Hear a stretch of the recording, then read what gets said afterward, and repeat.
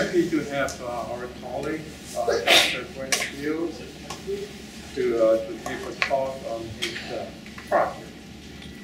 I'm sure you all heard of his the UKY project, but you probably don't know much about the details and most importantly, the impact of this project. Well, now you have a chance to hear from the person who designed the project and who's doing the project today. Okay? So let's give a warm welcome to Dr. Brent Seales. And also, don't forget to sign in if you are persistent enough to wait till the last moment to be able to repeat. We need your signature. Thank you very much. Thank you, Professor. You guys hear me? I should have a microphone on, and for us in the room and for the camera. We will use the audio. I have it. So thanks for coming. I'm going to talk about EduceLab and in general some work I've been doing in heritage science.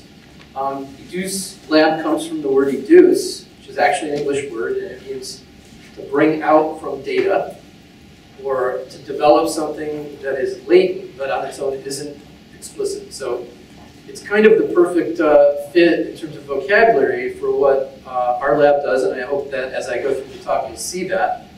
If you Google EduceLab, one of the reasons why we wanted to make a moniker or a marketing tool that would label the lab is because if you just Google EduceLab, you will come up with our webpage where you will see some of our projects and a description of the work that we're doing right here at the University of Kentucky. So if you don't remember anything, including my name, remember EduceLab, and you'll be able to find some of the information that I'm talking about today. Also, I want you to know that Dr. Rafi Finkel has kept a complete archive of all of these keeping current seminars over the years, and they're available on the webpage, listed here. And I have had students of mine, and in the past I also have spoken in this venue, so you can find those talks in the archive. And as I look out, I do see some EduceLab team members here. Bruno, Sydney, Stephen, welcome back, Stephen, from surgery. Yes, glad you're here. We're going to make Frank an honorary member by the end, so we'll count him as well. So yeah, it's good to see you guys. I'm going to divide the talk into 3 sections, and I'll finish with what I hope will be most interesting to you as computer scientists, which is some talk about AI, artificial intelligence, and how it's been influencing the work that we've been doing. But first, I want to review some of our projects and the successes that we've had to set the context. And then I want to talk in the middle a little bit about the ecosystem of the equipment that we're building right here at the University of Kentucky and why I'm excited about that. And then we'll get to the AI in our rousing conclusion. So I guess it's been 7 years now when our breakthrough result occurred. The scroll that you're seeing here on the left is an artifact that was discovered in 1972 on the western shore of the Dead Sea near a place called Getty. This is a replica of, a scale replica of that scroll. And I'll just pass it around so that you can see what that looks like. This scroll was so badly damaged that it was simply archived at discovery because it wasn't able to be opened or read, but it was clear that it was an artifact that contained writing.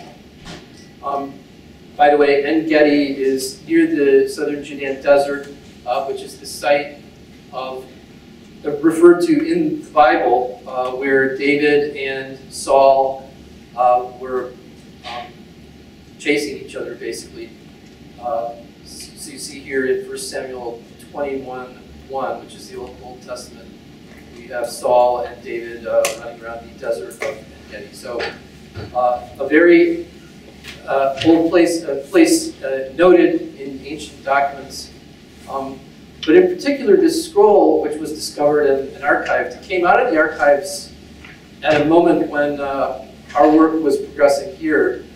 And you see here a scan being made of the scroll using X-ray computed tomography, which I'll talk more about later. That scan was actually given to me. The data from that scan was given to me by the director of the Israel Antiquities Authority. Pictured here with one of my staff members, Seth Parker. And Penina Shore gave me that data because she believed that our scientific approach to being able to look inside that data and find structure and even writing might have a way of actually working. And it turns out that it did. We were able to convert the micro-computed tomographic scan into the image that you see here, which I'll talk more about later.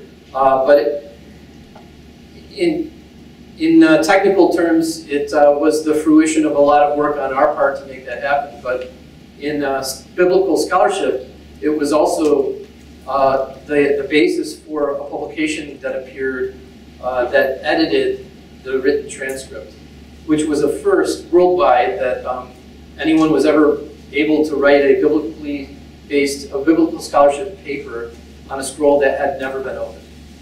Okay?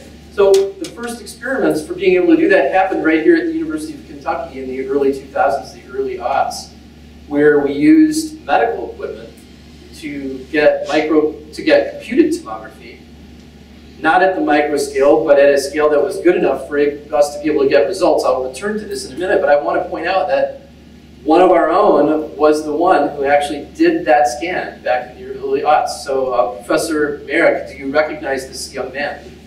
By pure sense, I would say they do. He does recognize Cody Baumgartner, who was Victor's PhD student and ultimately matriculated and graduated here with a PhD and is now on faculty over in the College of Medicine. So that first experiment convinced us back in the early aughts that we would be able to use scanning technology to see the structure and the writing of something without opening it, and that we would be able to use software tools to elicit or educe information that's latent inside that object, right, without having to physically disturb the object. And what happened from those early experiments is we developed a pipeline of software stages, and I call it here the virtual unwrapping pipeline, that we think actually is pretty general and can apply to this general approach in a lot of different heritage contexts. So you see me labeling here the steps of this pipeline. We have acquisition, which is the step where you actually acquire the scan data of the object. After that first step, it's all data science, right? You don't need to disturb the physical object at all after the first step, because segmentation, texturing, flattening, and merging, which I'll show you an example of later where we actually run a video, all of those things happen on the software side. So believe it or not, heritage science then, in this context, becomes a data science problem, not just a materials science or a chemistry problem. Materials science would be, hey, I want to find a physical way to actually open this up. So can I treat it with something and make it relax because I know that it's animal skin? Chemistry would be, maybe I can find a way to chemically treat this thing so I can stabilize it and do something with it. Data science allows us to do these things without any of that physical intervention. So here's a little bit of the retrospective as I sort of conclude the intro to show you that micro-computed tomography and tomography itself is relatively new on the stage. The first application of computed tomography to anything in heritage science happened in the late 70s, about the time that the Nobel Prize for computed tomography was awarded, which was 1979. The Nobel Prize in Medicine was awarded to two people for developing computed tomography. And almost immediately, of course, it was being applied to mummies because they're human bodies, and that's what micro-computed tomography was for. CT was for human bodies, and it was a very natural first step. All that was happening before the internet occurred, which is the mid-90s, and late in that decade, virtual flattening and then the virtual unwrapping experiment that you just saw occurred, and it wasn't until later in that decade that we did the first experiments on real material. Peter Perry Toit et Cat, and I'm going to talk more about what that material is in a minute. And then it wasn't until 2015 that we actually broke through on the Getty scroll. So you can see that I was an instant overnight success after 3 decades of work to be able to get to the point where Getty occurred, and we are now standing on the backside of that. So let me talk about some projects that led up to that work to give you a little bit more context for the ecosystem that I'm interested in building here at the University of Kentucky. The Venetus A. The Venetus A is a manuscript that is stored in the Marciano Library in Venice, Italy. The library is right on the Plaza San Marco, which is the place that you see in all the pictures where the Doge retreat is located, where all the pigeons are, and which floods now because of the sea level rise. Okay, the library is right there. After years of planning in conjunction with Harvard University and the Center for Hellenic Studies, which is associated with Harvard, we organized a team of more than 10 people and took all of the gear that we needed on site, and we imaged the Venetus A. The Venetus A is a manuscript that is the oldest complete copy of Homer's Iliad. There are fragmentary copies from earlier because, as you know, the Iliad is a manuscript, is a story from antiquity. Antiquity would be before the 1st century. The Iliad is actually, this manuscript of Venetus A is actually 10th century, so you're talking about 1,000 years past when the earliest witness, but it's the oldest complete copy because the medieval scribes often were in the business of trying to preserve the things from antiquity. And so they made copies, and then they put those copies in libraries, and some of those we still have. So here you see the cradle that we used to hold the manuscript while we did the imaging. And here you see us setting that up on site and kibitzing around where things needed to be set. The cradle is actually tipped because the camera needed to be orthogonal to the pages, but we couldn't lay the book flat because it would stress the binding. So we laid the book in a cradle, the manuscript in a cradle that allowed only like a 90-degree angle, right? But then allowed the camera to still shoot that in an orthonormal way. And that's why it's tipped the way it is. And what was interesting about this project is that we, at the same time we were doing the photography, we also acquired shape information of every page. Because it turns out that the pages are not flat, they're wrinkled because they're made out of animal skin. And that wrinkling causes distortion when you do photography, which assumes that all the pages are just flat. You have something that's rolling in and out of focus, you have distortion that comes from the fact that the text is higher here and lower there. The idea was that if we captured shape with this ferro arm, we would be able to use the shape to do a digital restoration of the fact that we were photographing something that was not flat. So if you want to see more about this project, you can check out a feature-length film that we made called Imaging the Iliad, a Digital Renaissance. It was posted to YouTube in its entirety on May 16th, 2012. And it did get some good comments. You can read these. A year ago, when I saw this, I cried. What a remarkable and important project, a part of a lineage, thanks to all of you involved. Here's one from David. Fantastic story, thanks for posting, and thanks for posting the link. Sadly, it was Greek to me, but that's a joke. The manuscript is, in fact, written in Greek. But I like this one the best, from the Lord of Confusion.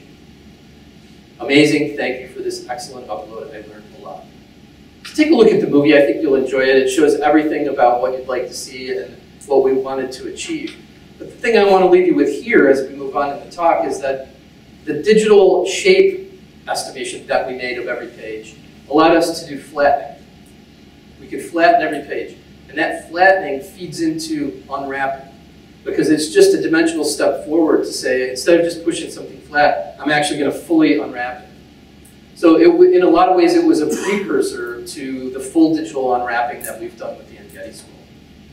So let me talk about the Herculaneum scrolls. I'm Another set of scrolls that are iconic are the scrolls from Herculaneum, which was a city that was near Pompeii when Mount Vesuvius exploded in AD 79. The material has been recovered from an archaeological dig 250 years ago, and most of it is stored in the library in Naples. But some of it is actually distributed across 3 other organizations: the Institute de France, which is in Paris, the British Library in London, and the Bodleian Library in Oxford. And the reason why some of the material that was discovered at Herculaneum was disseminated is because they were used as artifacts of great, great value. And so dignitaries, kings, queens who had access to the material would barter with it or trade it or gift it. And it meant so much because it was a library from antiquity. It's the only one ever discovered in place. We have records of libraries from antiquity being destroyed, like the fire at Alexandria. But this is the only library that was ever discovered that was in place. There were more than 1,200 scrolls, maybe 1,400, discovered in the archaeological dig. And as they were opened up to various degrees of stress and damage, it was discovered that indeed they were philosophical works written in Latin and in Greek on all of the things that we think about as humans: on death, on poetry, on piety, on providence. There are many titles, and many have been opened to a fragmentary witness. And because the witness is fragmentary, these titles are actually made-up titles. They're titles that are given based on the vocabulary that the scholars glean, saying, I think this is about prayer, I think this is about poetry, so we're going to call this work on prayer, on poetry, even though it's fragmentary and I can only read half the words. Right? But there are hundreds of these scrolls that are still unopened, and it became an intriguing pursuit of mine to see if there would be a way, like that first experiment, right here at the University of Kentucky, where we could use technology to see inside these scrolls and to elicit, to educe the manuscript that is inside, the text that is inside, without having to physically open the material. So our first effort at doing this was in the late aughts. This slide from 2009 shows the team at the time on site at the Institut de France, where we set up equipment to make a mobile lab for 3 weeks in the Institut de France's first floor. And we used a box truck to bring a microcomputed tomography machine from Belgium to install and run to make scans of the scrolls in that environment. You can see us setting up material there, and you can see me presenting work to the librarian on the left, Madame Castro, and actually the head of the French Academy, I'm forgetting his name right now, and his wife. So I'm going to show you some results from this work in a bit. There are also Herculaneum scrolls at Oxford, and I want to relay an interesting story to you by way of maybe how you look at your own work. There are 3 intact scrolls at the Bodleian Library in Oxford. I don't know, have any of you ever been to Oxford, to the university? Stephen, you have. Judy, you have. Victor, of course. So the Bodleian is the central library. Right across the street from the special collections is the building called the Camera, which is a beautifully architected building. It's not far from Christ Church College, which is where Lewis Carroll actually was dean. So a storied place, and it turns out that they ended up with some Herculaneum material, which originally was in the House of Windsor because it had been given to the royal family, and then it made its way into the Bodleian Library.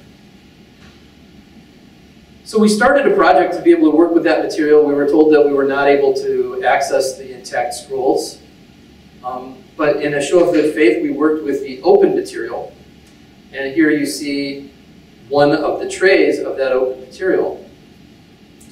Can you see the sections in this shot? The papyrus that gets opened from these scrolls from Herculaneum peel off like an onion and then they break. Sometimes they even cut the scroll on the lengthwise side so that they could peel the top and the bottom and then paste them down on the board. That's the best physical intervention that anyone has ever found. So the open ones, we went ahead and imaged. And those results have turned out to be really, really good and interesting, and we're completing them now. But the idea of working on that was so that we could actually look at the intact scrolls, which for 3 years I was told would be unthinkable. Unthinkable, that was the word that the conservator used for my idea that we might look at the scrolls. It was unthinkable, but the problem is, see, I hadn't thought of it. So I knew that it was not unthinkable, right? It just took a little bit of time to be able to get to the place, and now I know how much time it took. It took 3 years. And then guess what? I was allowed to look at them. Not touch them, not work on them, but we were allowed to look at them. This is what it looks like for me to look at 3 intact Herculaneum scrolls at Oxford. Okay, well, why do I bring this up? We weren't able to work on these. We haven't been able to yet. Well, the reason why is, just like your work, you know, sometimes you get a barrier in the way, right? And it seems like you're not going to make progress. But there are a few things that impede your progress that can change over time. And the people involved can change, the problems can change, the technologies can change. And then the barriers change.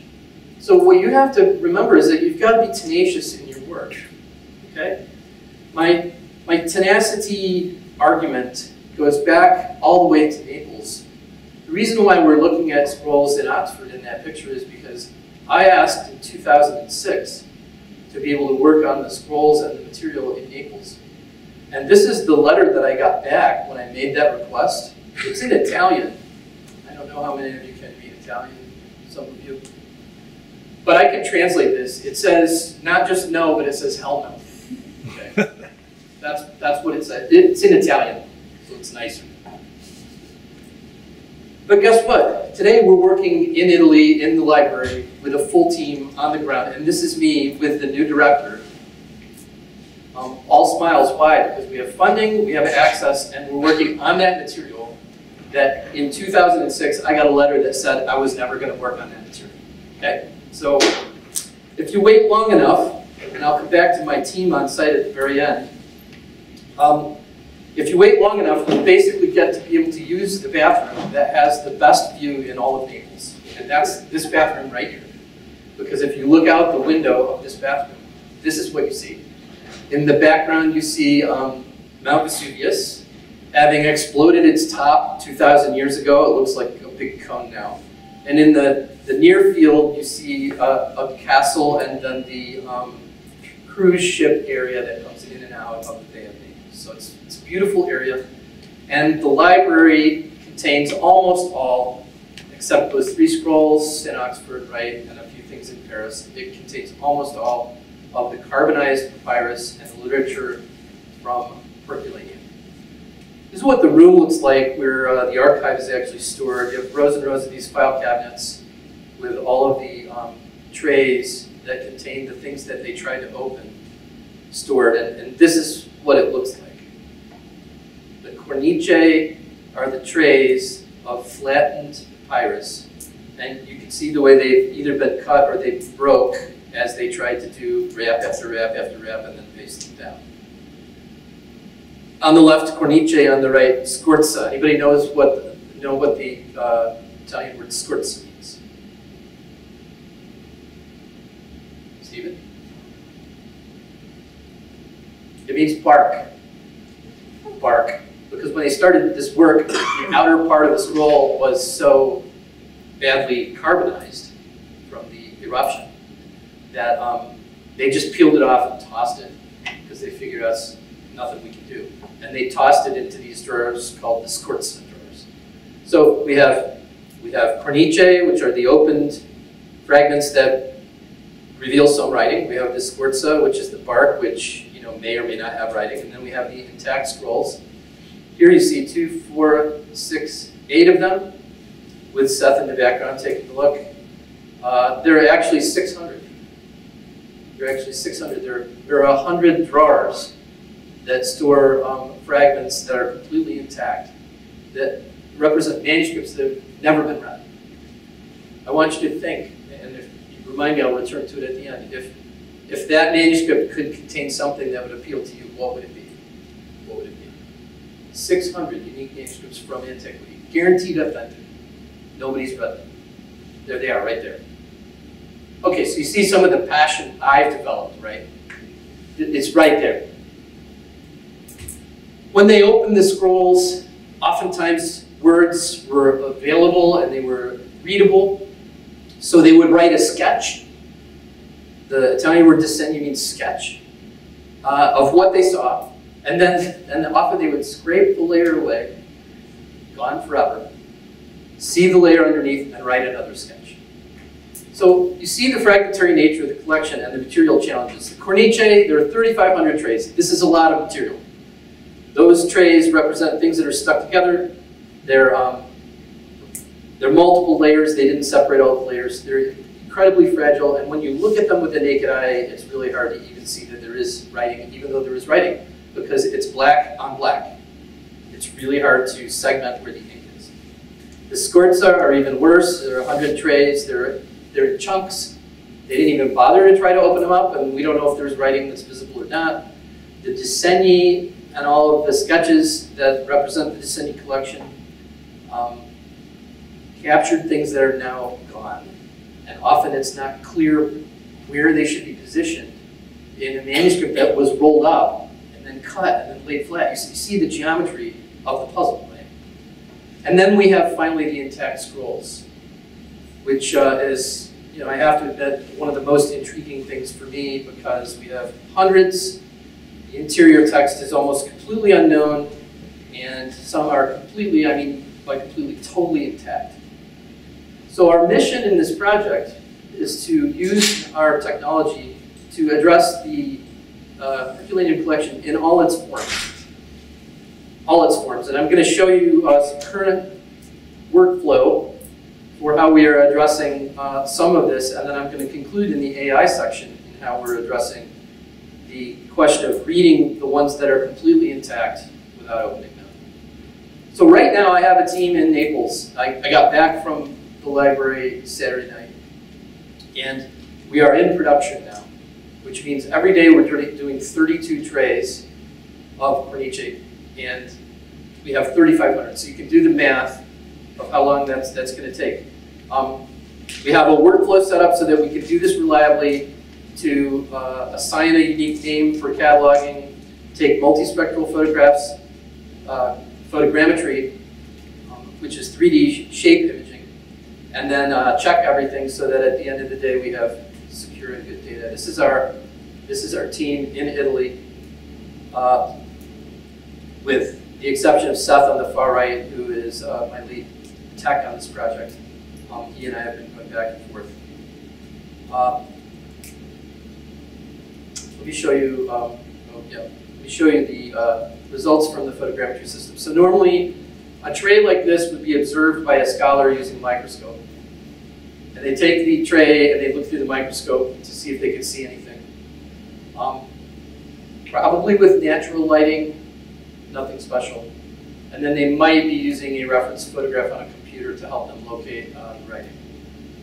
What we're trying to do is improve that process by using a system that we custom built to be able to create a representation of every one of those open trays that's three-dimensional.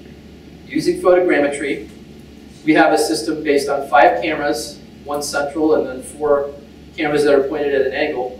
And this system sweeps over the tray and collects images, and then we use photogrammetry to reconstruct the 3 dimensions of every tray. You can see these pictures from the lab. That's not an actual tray. That's one that Stephen made in his fire pit, right? A campfire, yeah. And this is what it looks like. So we have 2 directions of motion, X, Y, sweep across the entire tray, calculate all the images, and then we take all of those images. It takes about 6 minutes for a scan, so we generate 1,000 images or more. And then we run a cloud-based photogrammetry reconstruction algorithm for a few hours, and then we get the result. And the result looks like this.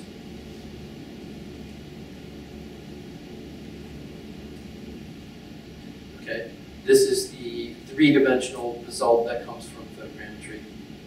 On top of that, we have a spectral system. And this spectral system creates images under different lighting conditions. Because it turns out that if you illuminate these very, very difficult to read manuscripts with different kinds of light, and by that I mean from ultraviolet to infrared, you're able to create an image that gives you much more contrast. So we have a spectral imaging system that looks like this, and the lights toggle at different spectrums, and then the image, which is a grayscale digital back, collects a response for each of those incident energies. And I'm showing you from ultraviolet all the way to infrared that a fragment like the one you're seeing reveals its ink as you get to the infrared spectrum. So can you see how at the infrared you can actually see the writing in that column? Okay, so we're doing both of those things on all 3,500 trays right now in the library in Naples. All right, I'm going to finish this projects section by remarking on some work that we did at the Getty, because this is going to drive home the reason why I want to build an ecosystem here at the University of Kentucky. After a year of planning and some borrowed laboratory equipment, we spent a week on site with a bunch of people to try to capture more data from intact Herculaneum scrolls while they were on loan to the Getty from Italy. We jumped in the middle and said, look, if you're transporting the scrolls off-site, which was really unusual, it doesn't usually happen, we'd like to do some experiments with them if we could work it out. We worked it all out. The experiments had to be done in a borrowed lab at UCLA. We collected some data, and this was a look at what that data collection looked like. It's a Cali lab, and it turned out to be in the College of Dentistry at UCLA. We're grateful that those folks let us use their equipment. But it was tight. It was tight. And we had media and these Italian conservators, and you see people fascinated with what we were trying to do. And these fragments were on the way to the Getty for an exhibit. So through no small amount of wrangling, we were able to actually do some experiments. But this is what the press wrote after we used this lab to collect the data. Herculaneum scrolls to be sent to the dentist for virtual unwrapping. Exactly. You don't read anything about the University of Kentucky or my talented team or anything, right? So it turns out that the dentist at UCLA and the Getty got all the press for the work we were trying to do. And what I realized is, if Herculaneum material is going to travel and can travel, we need to build a lab here at the University of Kentucky where that material and other kinds of material can come right here and we can do the work. It's too hard to set up movable labs in places that create lots of obstacles for that to happen. It's unreliable and difficult. And so why not build a Gold Star lab here, and that is exactly what we're doing. So I want to talk for a minute about the ecosystem that's happening here, and then we'll finish with AI. The ecosystem, driven by these successful projects and our desire to see material coming here, students here being able to work on that material, is being developed through a mid-scale infrastructure grant from the National Science Foundation. When we wrote this grant, we argued that constellations of equipment are worthy to be considered mid-scale infrastructure. And NSF has a definition of what small, mid, and large-scale infrastructure is. You can think about large-scale infrastructure as being sort of McMurdo, a base in Antarctica, $200 million. Okay, or a telescope in Argentina, $150 million. Small-scale equipment you can think of being things that you and I buy for the lab, cameras, and flatbed scanners, and things like that. But we made the argument that mid-scale is missing and also really expensive, and in particular micro-CT, which has been my thing. Each one of the micro-CT systems that we've looked at that we use is between 500,000 and 1.5 million, a single system. And they're not portable. So it's not like you can schlep those things around and easily set them up, tune them, and make them work. So EduceLab represents infrastructure for heritage science, constructed right here at the University of Kentucky in operational clusters that I've outlined here with the key players, the COIs, and there are more people involved than I've shown on this slide, but COI is shown here. And I just want to point out the operational divisions of the infrastructure that we're building to do this science. Bench are the immobile, sensitive, high-dollar instruments that sit in a bench lab setting. Microcomputed tomography, scanning XRF, Raman spectroscopy, other kinds of material composition methods, scanning electron microscopy. Flex represents a design system that is configurable so that we can address objects that are unpredictable and difficult to deal with. Like somebody finds a 17th century globe. It's huge, but it's awesome because it's interesting. And some of the surface is faded and we don't know what's inside. Okay, how do you deal with that? There isn't a machine you can just put that into. Flex is a place where we can deal flexibly with unpredictable objects. And then mobile, the mobile operational unit will have 2 vans that will be equipped with onboard equipment that can be field deployed. And some of the onboard equipment, ground penetrating radar, drones with sensors, a trailer that has a mobile micro CT unit.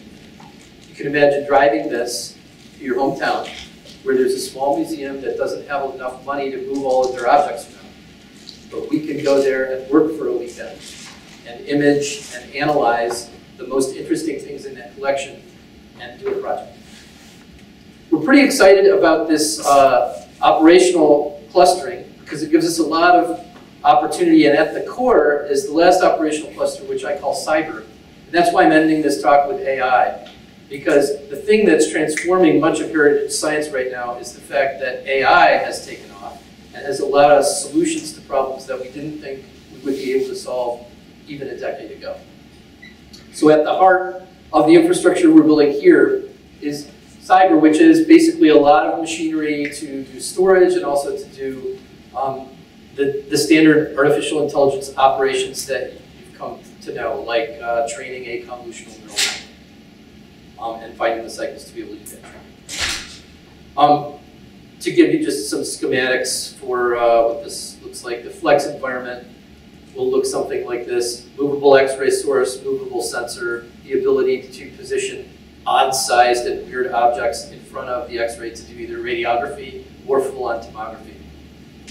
Here's a schematic for mobile, where you see the vans with trailers field deployed so that they can look at a large, perhaps archaeological area or a suspected gravesite or some kind of area that we suspect is a chemical or environmental problem, where we have sensors where we can sense chemistry as we scan. And then finally cyber, well, here's bench.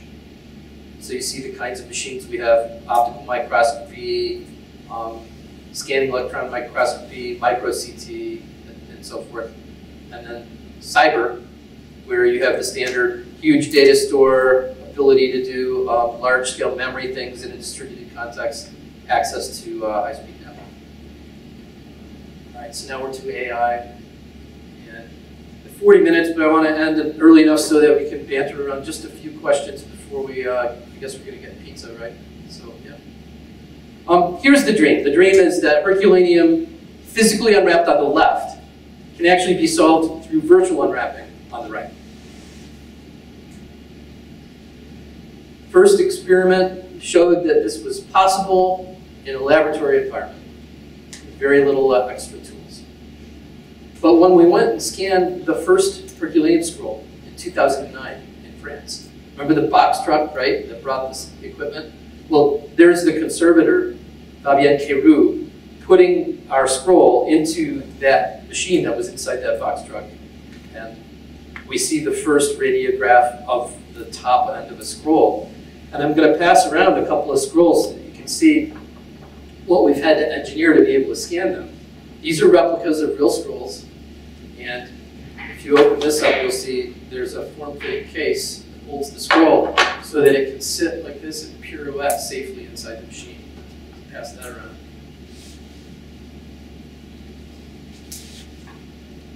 Well, the problem is that this is the reality, right? So please, virtually unwrap this for me. One of you, any one of you, I don't care. Yeah. So our pipeline from acquisition to segmentation all the way through to merging doesn't allow initially for solving some of these difficult problems that we encountered when we finally collected the data of a real Herculaneum scroll. We had technical milestones along the way. I mean, getting the scan in 2009 was really, really great, but we weren't able to progress. We wrote a paper in 2013 that got a lot of attention, and it led to the Getty scroll, which you'll see in a minute was somewhat easier of a technical problem, which led to more access and the ability to do more data. We've also solved some of our funding problems because the green represents continued funding for working on heritage science problems across the spectrum. And we also have solved our access problem because you can see back in the day, see the bottom line Naples, all red. Well, it finally turned green in the late 2018-19 area. And now we have access to 3 out of the 4 institutions. So here are all of those barriers, and look at how it all lines up green for the past 3 years. Isn't that amazing? Except there was COVID. And it wiped out all the green, right? Well, not quite. Didn't quite wipe out all the green. In this far right column, I'm going to show you the progress that we've made in Herculaneum. But first, I promised I would return to Getty and show you a little bit more detail about this scroll because it was our breakthrough work. This is the site of the archaeological discovery. It is now a national park in Israel. And the tent that covers the archaeological site protects this mosaic floor, which turned out to be a Byzantine synagogue, Jewish synagogue.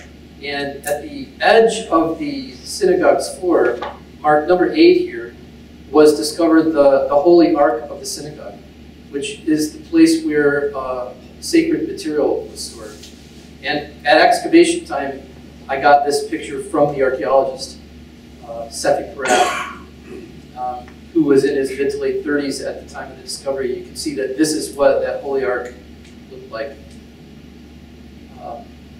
He pulled with his own hands that scroll from the ground, and it stayed in the archive for almost 50 years until we received the data, and the data only. I had never seen the scroll, from the director of the Israel Antiquity Authority Dead Sea Scroll Project.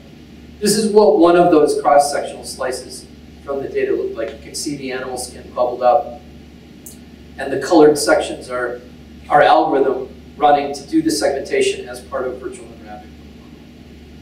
Okay, now I'm going to show you the video that shows the unwrapping.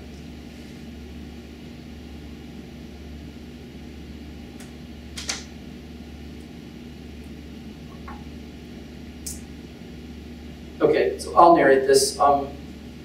You see a simulation on the left of the scroll body from above, and in the center, you see what the slices look like, but as a volume, you can view the structure that comes from microcomputed topography, and this was pretty high resolution, about 18 microns. That structure is in the data set, and I've rendered it there for you so that you can see that not just the external layers, but also every internal wrap is available in some way and captured in that scan. So in terms of segmentation, the tools that we've built allow us to isolate each one of those wraps separately and then model it as a surface. Once we can model it as a surface, we can texture that surface from the original volume based on where in that volume it sits. And we get on the right the actual internal layer with the texture that was captured with the scan. And you can clearly see there's systematic writing captured in the scan because the ink has some kind of metal in it and it shows up really well in the scan. Then the final part is to take that potato chip and flatten it so that for each of the sections that we identify, model, texture, and then flatten, we can merge together into one unified composite that represents every wrap that we have available inside that scroll. That merge gives us this image. And on the top, you see the divots. That's because part of the scroll was missing. And as every time you unroll it, that missing part grows a little bit. And so you have these regular divots, wrap after wrap. You can basically count the wraps looking at those divots. The Hebrew writing represents actually is the Masoretic text of Leviticus chapter 1 and chapter 2.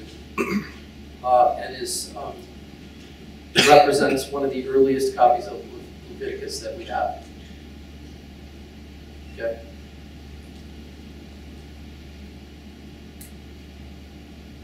So that image was used as the basis for this article that appeared at the Hebrew University Bible Project, edited by Michael Siegel, who's the chairman of the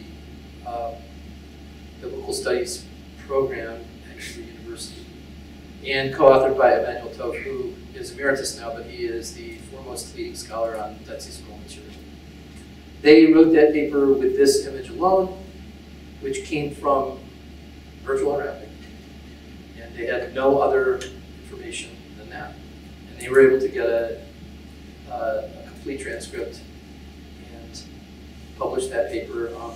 And I'd just like to note that it appeared on the front page of the New York Times. That photo, that picture. Okay, so the challenge for Herculaneum, because it's a scroll, and we did that with Getty, so what's the problem, right? Well, the challenge is that the dream of a few wraps is not the reality for Herculaneum. In fact, William Wordsworth wrote about Herculaneum when he wrote the poem September 1819. He wrote, "O ye who patiently explore the wreck of Herculaneum lore, what rapture could ye seize some Theban fragment or unroll one precious, tender-hearted scroll of pure Simonides?" The wreck of Herculaneum lore is what jumps out at me, because it is an absolute wreck. And for all our analysis, for a long time we didn't have the tools that we needed to be able to solve this problem. In fact, even now, if you Google my name with the adjective stymied, you'll find a link to an article in 2010 that says, "We're stymied." We haven't been able to read those scrolls. In fact, the conventional wisdom is that we're never going to be able to read the Herculaneum scrolls because the ink isn't right, the chemistry of it, and because we just got lucky with the Getty scroll. It was like the perfect case. After 20 years of work, we got lucky. And carbon ink you can't see in tomography. Okay, that was the conventional wisdom until the good team that's working with me now using AI helped us with the emerging work. So now I'm going to finish by talking about that emerging work. We found a path forward actually by discovering, first of all, something obvious. Carbon ink is not invisible in computed tomography. This is carbon ink. It's on an index card. You can see the shape of the carbon. So you can see that the carbon is there, and you can even tell that the index card is a little bit different of a composition than the carbon. So we developed a new understanding. There's going to be shape information that we're going to be able to see where the ink is, but we're probably going to need higher resolution to be able to see that shape information because it's tiny.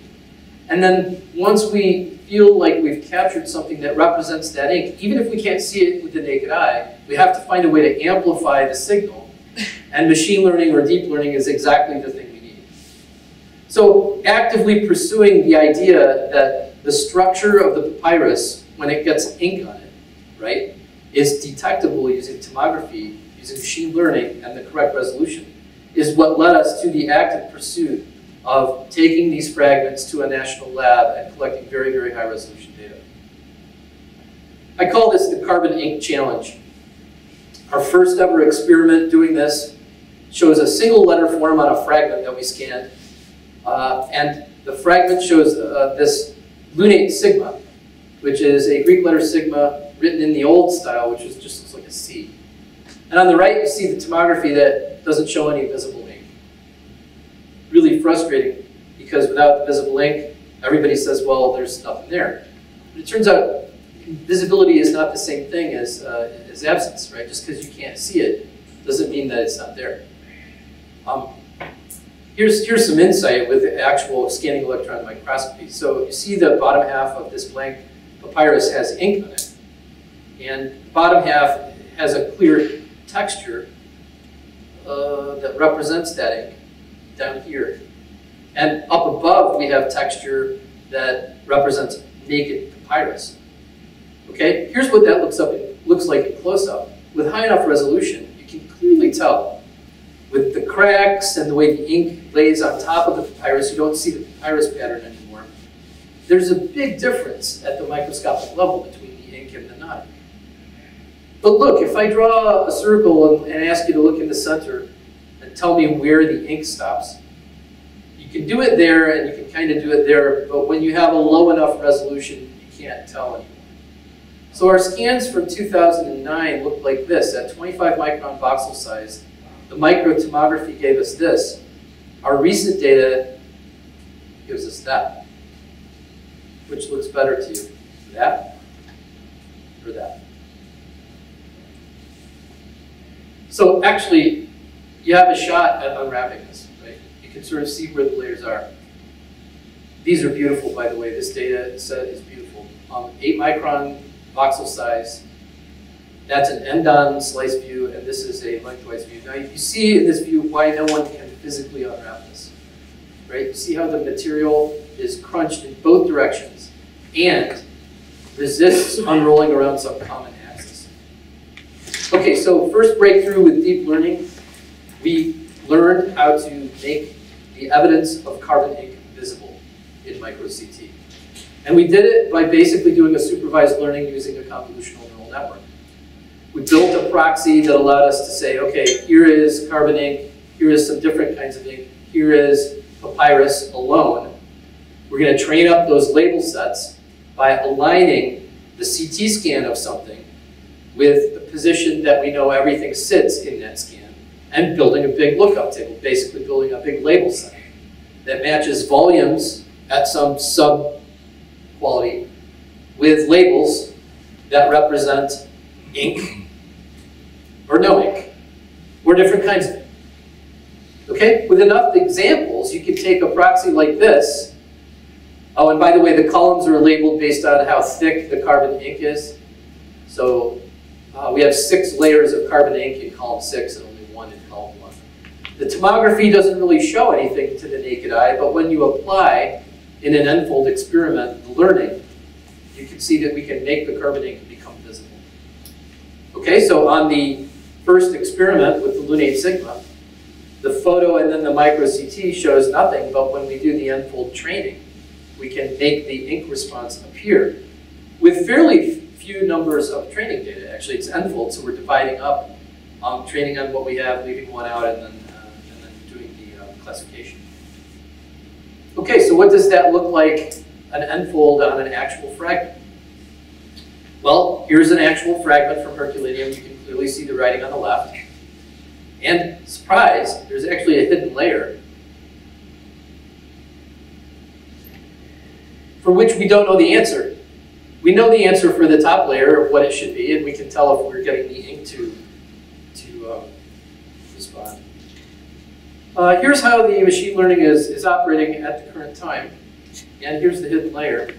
And you can see under the hidden layer, we're getting exactly the predictable thing that we expect. A row there of text, a row there of text, and a row there of text for which we have no ground truth because we don't know that's hidden. But the ink on the visible layer is appearing in exactly the correct spot in this n-fold experiment. I would say this is on the border of readability. And to prove that, I would say here are the micro-computed tomography with no enhancement. Here's how far we get with machine learning. And here's how far we need to go. That's the label set. Okay, last thing. you're looking at X-ray, it doesn't look as good as photography. The second place we're using AI is to actually make the result look photographically correct, rather than look just like enhanced X-ray. So you can imagine creating a label set that's more robust than an ink-no-ink binary label, right? But instead, creating a convolutional neural network or some kind of supervised training that allows you to learn the relationship between the tomography and a photographically correct render. This is not a photograph. This is actually an n-fold experiment that shows that working on our proxy. In other words, the top row is the photograph, and then the tomography is the second row. The third row is the binary rendering of what the machine learning can do, but the fourth row is rendering a photographically correct or simulated result from the tomography alone. So imagine if we were able to go ahead and apply this to Herculaneum so that we could create a representation of these hidden layers that not only enhances the ink, which no one thought that we could ever do because it's carbon ink, right? But there it is, right? We've learned it. That's how far we have to go. And imagine that we can then create something that's photographically correct so that when we render the result, it looks more like a photograph of an undamaged fragment as opposed to a damaged one. So that's where we are. We're on the edge. That's my timer. We're on the edge of readability. I'd like to acknowledge my amazing team of folks here in Kentucky, including Stephen, who's here, and Ms. Chapman, who's also here, and Bruno, who's also here. And you guys got to go with us to Italy last year, earlier this year, right? Great trip, right? And presented some of the work you've done with me in that forum. And I'd also like to acknowledge again the Naples team, because without their help, we wouldn't be doing anything while I'm standing here lecturing to you. And I want to ask if you have any questions. So thank you very much.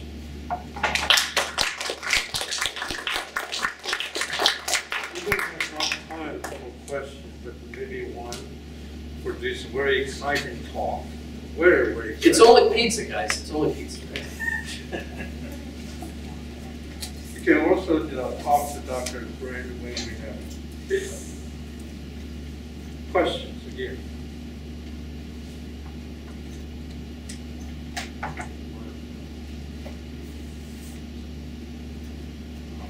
Go ahead, Steve. What was the 3D scanning method used by DNR in early use? Yeah, so that was a linked joint system from Faro. And the way it worked is the tip was a laser-based striping system. It projected a structured light pattern, which was basically a stripe. And as you swept that stripe over, it would detect the stripe in the camera and then measure the position of all the links and joints in a big circle. It had a wingspan of like 6 feet. So we hauled that thing all the way to the Marciano library and scanned for 3 weeks with that thing, every page. Thank goodness for photogrammetry. Yeah. I'm curious about, since this was a highly multidisciplinary endeavor, I'm just curious about how widely the PV work with, I guess, what's an example of the example you can say was like the most tangential to computer science field you work with?